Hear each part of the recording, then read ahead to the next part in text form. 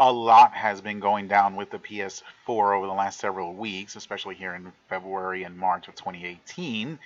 It seems like every other day something new is popping off in the whole underground exploit hacks, whatever PS4 scene. And for some of you, this could be maybe a little bit overwhelming or confusing. And so today we're going to try and clear things up. I know that as you've surfed around, you've seen all these different terminologies and all these different exploits and even claims of jailbreak or whatever across different firmwares. And we're going to try to clear things up and explain what all of this means. So that way you have a better idea of where your PS4 should be at in terms of firmware, where you should go, and what you can expect both short-term and long-term in the whole PS4 hacking scene. And hopefully we'll try and clear things up. That and more coming up next.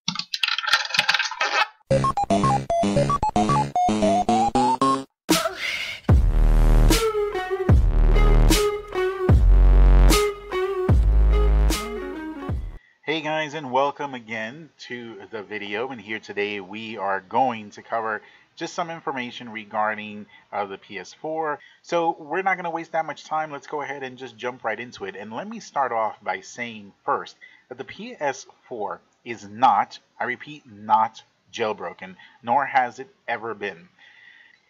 And the reason why it's not is because there is no full kernel exploit. Up to now, the kernel exploits that have existed are kind of like, think of them as a partial kernel exploit.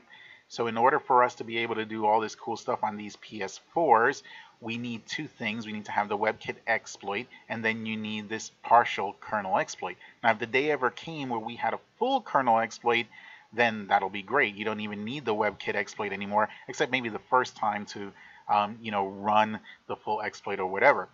This is on the PS3, this is how it works on some of those models, and like on the 3DS or whatever, you have a full kernel exploit, which allows you then to go into that system's operating firmware, and you can then add stuff, take stuff away, modify shit however you like, and then when the system runs, it runs this customized firmware that you made, and you now have a fully jailbroken system that's been cracked wide open, and then you could do all kinds of crazy stuff.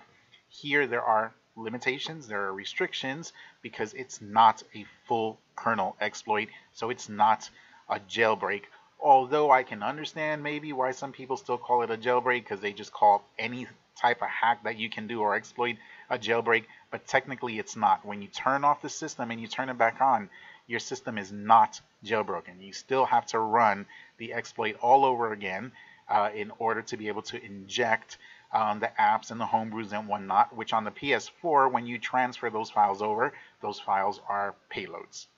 Any PS4 that is 455 or less is ideal, and then you want to update it to 455, and it seems like everybody has migrated over from 405 to 455. We're even seeing new things made for 455 that didn't even exist on 405.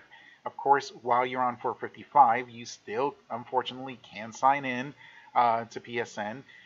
You can only run games that require 455 or less firmware, although there are tutorials that are out there that show you how to actually change some of the files in these games in order for them to require lower firmware to function. But we're not going to get into that. There is a 550 spoofer. This 550 spoofer does not let you get online, but apparently it does let you play games up to 550 firmware, although I haven't seen any 100% confirmation that it works, although the spoofer is out there.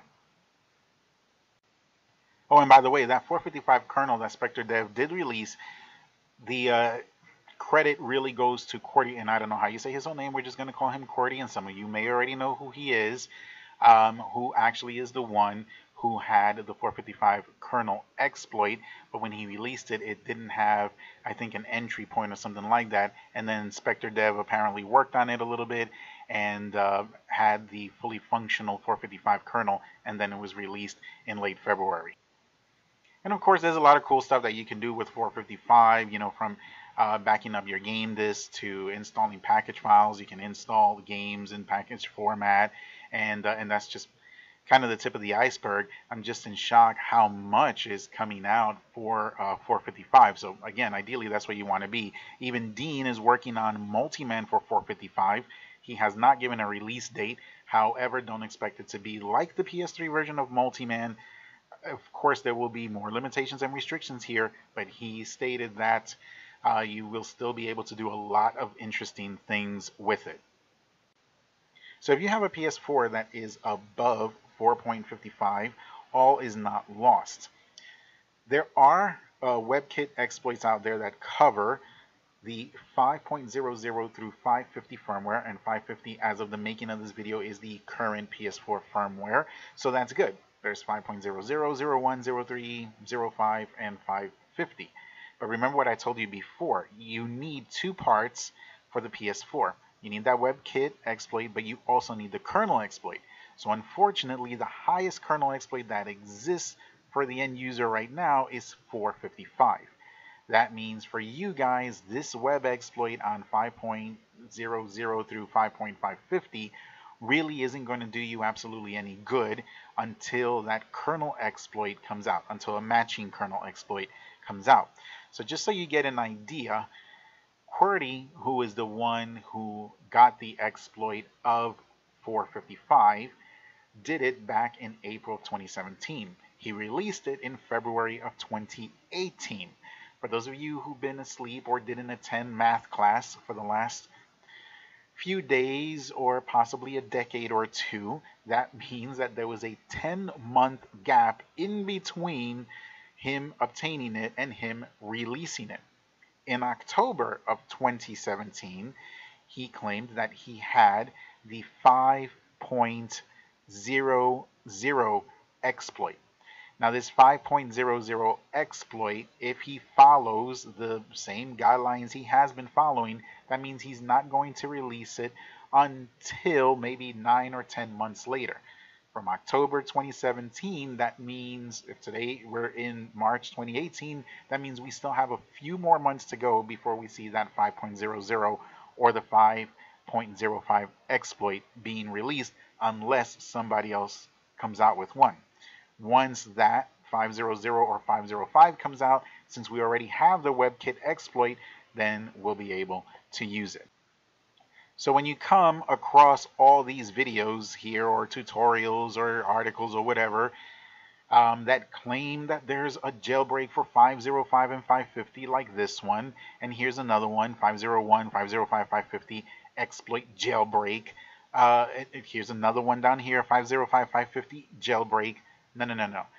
First of all, there is no jailbreak, but there is no way for you to run the payloads and install all those cool apps and homebrews on anything above 455.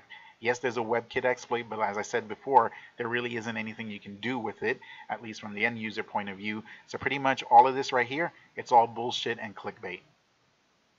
So to wrap things up, if you are on a firmware that is above 455, then hopefully and ideally it's somewhere between 5.00 and 5.05.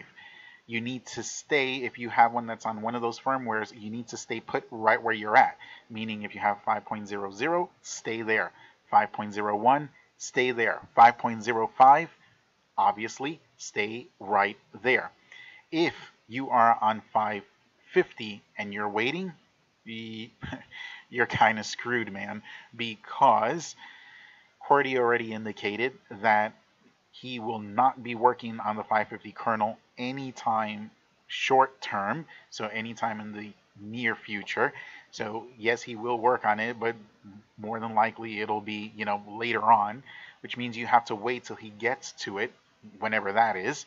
Then of course he has to work with it, and once he's gotten success with it, however long that is, then you're going to have to wait for him to release it.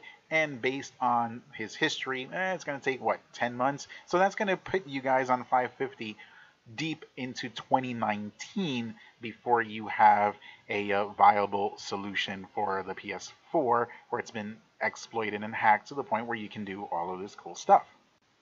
And that's pretty much it, guys. I just kind of wanted to bring you up to speed with just some of the basic stuff. There's a little bit more to this, obviously, but that's just the meat and potatoes so you get an idea of what's going on, where we're at right now, and where we'll be here in the future regarding the hacks and the exploits. And I've been hitting the PS4 stuff really hard. I have the PS4 SDK installed, and I'm working on payloads from editing some of the ones that are out there to making my own. And hopefully here in the near future, I will be releasing stuff for the 455 systems. Anyway, thanks for tuning in. As always, don't forget to thumbs up and subscribe. Take care, guys, and we'll see you on the next one.